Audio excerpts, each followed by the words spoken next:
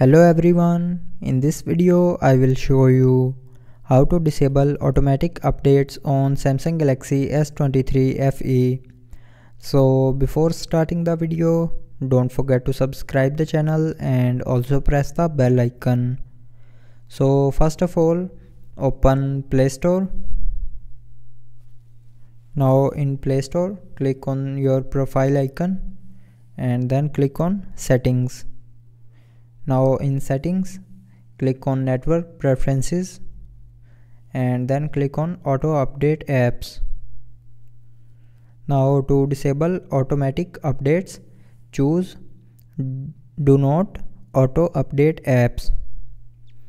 And now your mobile will not automatic update apps in your mobile.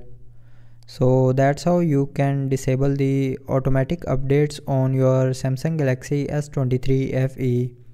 So I hope you liked the video. Thanks for watching.